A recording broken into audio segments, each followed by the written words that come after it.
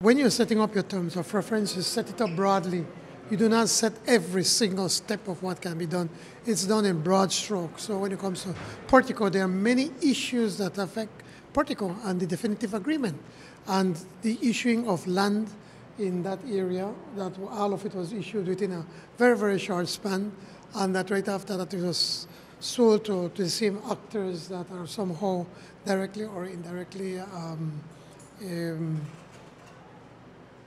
connected to the project raises many questions.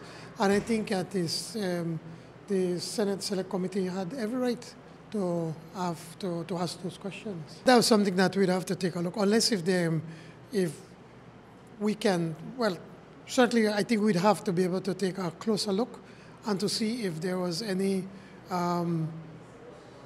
wrongdoing, that if the law was broken in issuing this land, then maybe it's something that we can consider.